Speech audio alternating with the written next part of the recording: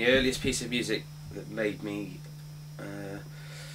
I guess, really listen to music, shamefully, was my dad's Cliff Richard album, which I've been blazed for a few times for listening to. But yeah, I remember just listening to it thinking, wow, that's a really cool song, and I think I was about 5 or 6.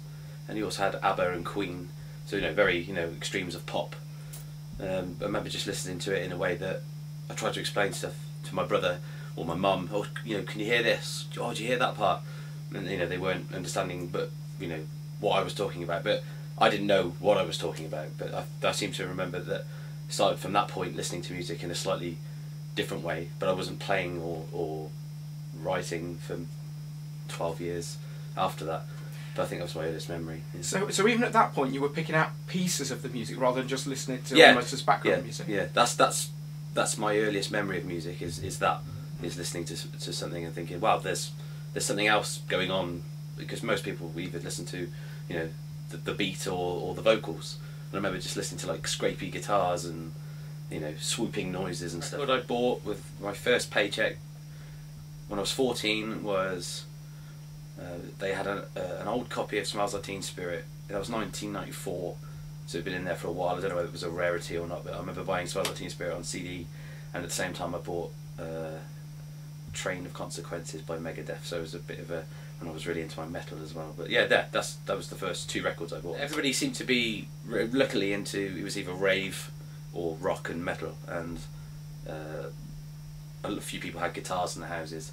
And that's kind of where we fell into it, me and my brother, and it was mainly what we were all into at that point was metal and that. But it was it was good. Did it feel like sort of being part of a gang or something? It did, yeah. Ravers and metalers. Yeah. It was quite rivalry at some point, but none of us could really play, and those kids were all listening to what they were listening to. But yeah, it was a bit gangy, which was good. Yeah, it kind of felt like a bit of a community in a village that. Didn't have anything other than a green. How did you find the music? How did you seek out the stuff? Oh, I see. Kerrang magazine, and there was a Raw magazine at the time, and Enemy. Every week on the way to school, going to the newsagents and buy the copies and just check out what was going on, and obviously compare notes with other people that may have heard something somewhere else on the radio or something. Oh, it sounds really. It felt like I liked it better. Because I really had to, all I had was the CD, and you'd read the booklet 10 times, and you never got to see the videos until way later. So I felt like, it was like, yes, I really like this kind of thing. Is it too easy to get music now then, do you think, and it's devaluing it? Yeah, it has devalued it because it's so easy. It's just a shame that everyone assumes that musicians do something for free. Yeah, it costs them money to record or money to make a video or something, but, oh, you're a musician. Oh, you must, oh yeah, you'll do it for nothing. No. No one wants to pay to see that kind of thing. Oh, you're in a covers band, we'll pay you. So yeah, it is. It has devalued it. It's a weird system, isn't it? It's if you're making original music, you could hit the jackpot, or most likely earn nothing at all. If you copy somebody else's music, there's a living to be made. That seems a bit. Well, everybody wants to hear a song they know, I guess, at parties. They don't want to hear, who you're in love with. They want to, listen to a famous song, but. I don't know what you can do. My first band was 16 when I started going to gigs, because you really get a taste for seeing when you see live music up close. And a few friends in my classes at school had one's a bass player and guitar, and you think maybe we should do a little band, and that's pretty much where that started. What was your first band called? Disclaimer, I think. Oh, that's not bad. It was okay. I think even maybe no. I tell you, I joined a group of people that had a band called Kitchen because they rehearsed in the kitchen. That's terrible. But your songs at this point sounding like the people that you were listening to. Yeah, definitely. Right. That mean too much, I'd say. Because I guess as you get older and you play with different people, you pick up different things and you go off in different directions. But at the time, they were just carbon copies of Nirvana and all the other bands we were listening to then. Because I kind of left metal behind because I couldn't play it, so I went with grunge and then went with pop. Is that because metal's actually a lot more complex than some people? Metal is people that can play it.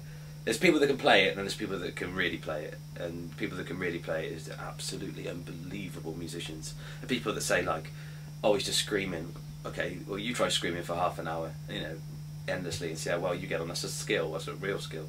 But metal's the hardest music, and a lot of people think that they can do it it takes years, but you know, obviously playing 3 chords on a guitar and writing a pop song, not to, you know, put it down the scale, is a lot easier. You know, but the songs are harder to write, I think, the more simple they are. I actually think a lot of musicians think the same way, don't they, about metal? Yeah, I guess so. Yeah, it gets a lot of, it does get a lot of stick, and I know I'm not one to say that I don't give it a lot of stick, metal, because it normally comes with a lot of, you know, lifestyle. You know, you look and you sound, and you know, it sometimes gets a little bit tedious. You know, but I think it's definitely it requires the most amount of skill to do. And then I moved on to drums, because there was a band in the village again that didn't have drums I could kind of play. Then yeah, that was the next band, but that was where it really kind of became clear of what style I was wanting to do, which is more the rock, poppy kind of things. And my all-time favourite band are called the Wild Hearts. They're really, really great British pop songs. Some of them are really heavy, but they're still pop songs if you strip it down. And a band called Curb Dog, which really stylised my type of playing in tunings and stuff, you know, to make you, you know, yeah, Nirvana, Wild Hearts, Curb Dog, those kind of bands, they're all, you know, song type bands, even though they might be heavy or soft. They, you know, it's all about, you know, playing the big chords and having the big choruses. I'd say my first proper band was a band called Volta, and it was 2001 to about 2004, and we did, you know, that's the first time I went to a proper recording studio. 2001. I'd done studios before, but they were just kind of like little setups that I had, or other people had, because my first band that I joined, that Disclaimer band, one of the guys had a 4-track, right, and that's really where my, you know, recording bug came from. So yeah, my first proper band was Volta, and that went on to, this went on for a few years, and we got a manager in London, and we went down to, you know, EMI and did some great things. Yeah, it was cool. I mean, it was only demoing, but it was very exciting. And obviously you think, you know, being young, oh, this is it. Our drummer, we had several drummers, but the last but one drummer we had, I think, yeah, his dad, a side of his family in London, had this guy who became our manager, and he worked for a company called Effects, which rented out really high profile gear to, you know, big shows around London and big gigs. Well, down to anybody really, but they had everything to cater for everything. And he had a lot of ins with lots of record labels, because obviously he was renting gear to them. So he got us in with quite a few people. So the first kind of it's happening was 2003, when he said, you know, EMI, September, these are the dates, kind of thing. That was the first kind of. What, go down and perform? Go down and play and record in the studios. Yeah. Wow. What studios were you recording? They were a side studio to Abbey Road. They had obviously Abbey Road, and then they had a separate building which they did the kind of demo in. It was a gorgeous place, but it was just basically to see if they liked us, and the best way to just, you know, is to either go and see you or to work with them. And at that time, I guess they just wanted to get us in for a couple of days and see what happened. So how old were you at this point then? 23. And just about having all the dreams laid out in front of you, how was you and the band feeling about this bit? I mean, half of the band were kind of like, oh, you know, we'll see what happens, and half of us, including me, were like, you know, this could be it. But, you know, it was just a demoing thing. It was just, you know, a really good learning curve. So it didn't come to anything then? No, it didn't come to anything. What was the disappointment like? No, disappointment, I don't think there really was any disappointment. It was more, I think, because they took so long to finish it. I guess they had, you know, lots of these things going on. They took so long to finish it. How long did it take to finish? About 2 or 3 months, and we were only there for 2 days. Right. And that's like, either that it was less of a priority, or maybe they just had a big backlog, I don't know. But is that how record companies work, do you think? That going on, yeah, I think it is. Going on what record I've worked on a couple of years ago, which is, they've got a lot of A-list people on it. You think this is going to be a really fast process. I did the recording, did the mixing, did the mastering, off it went, and then a year later, oh yeah, we'll put that out now, kind of thing. It takes ages. I don't know. I have no idea why. Right. Especially in the, like, when, you know, record labels really need to be making money, you know, because they're losing so much because of, you know, the internet.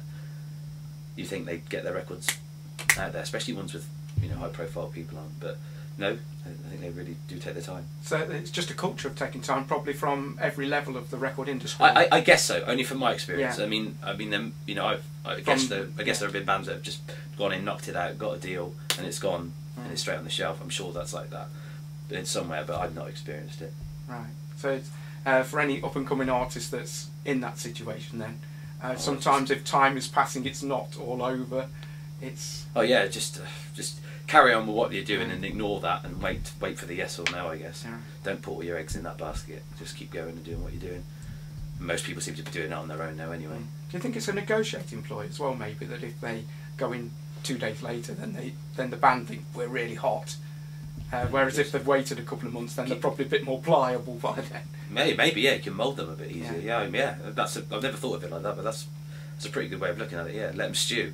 Yeah, then we can mould them. And then they'll be grateful instead of feeling like they're the hottest property on the block. Yeah, knock the egos out of them. Yeah. Every band I've ever been in or worked with, everyone has a degree of ego. That's part of being an artist, I guess. But yeah, that's a really good way of looking at it. Yeah, let them stew. I had a side project at the same time called Girl Friday, which was one of the girls that was in that band, and it was okay, and we kind of carried on with the same manager, and it never really amounted to anything. We did a few showcases, but it wasn't really. I don't think it was really where my heart was.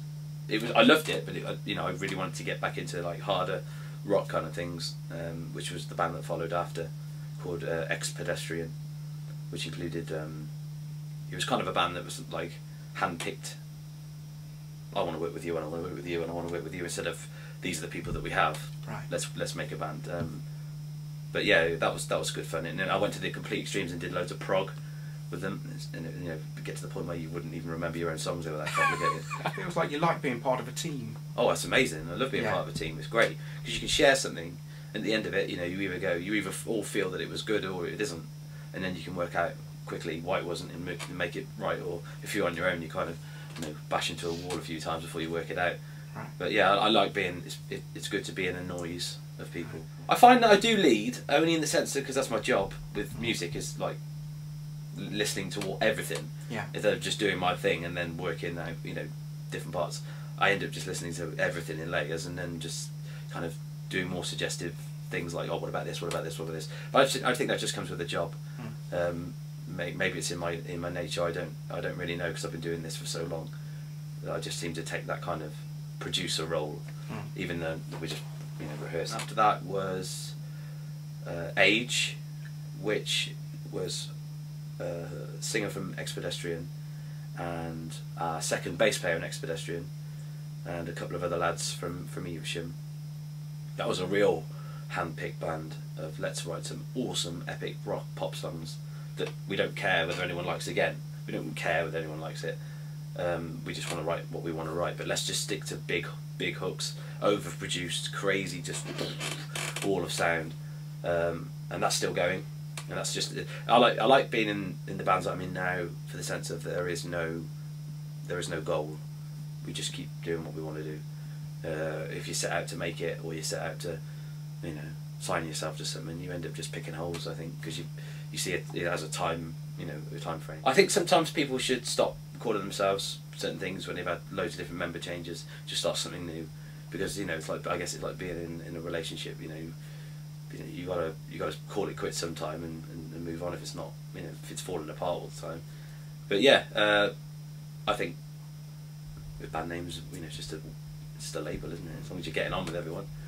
Yeah, I guess it's all right. It's just that sometimes I feel like, and as I said, I'm not criticising them, I'm trying to explore it, is sometimes it might have been 5 years on a local scene and just about everybody, at least locally, knows that band, and then sometimes it looks like they've just changed the name and that old band's gone. It feels like a lot of work's gone, a lot of gigging and a lot of work's gone into changing that name. Okay, I get. Yeah, I'm not a fan of that at all. If you've got a body of work, don't. I know quite a lot of bands.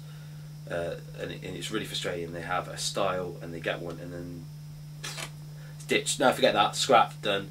I mean, sometimes it's good because you really find something that you're better at, and you just start fresh. That's cool. But the whole just recycling yourself all the time.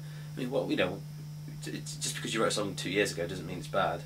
It could be reworked or whatever. If you change your style, just mould it in. If people have if I've gone out and I bought a record and I go see a band, and they don't play anything off that record because it's not new anymore, it's pretty like, well, what about this? This was wicked, I love this, can you play this?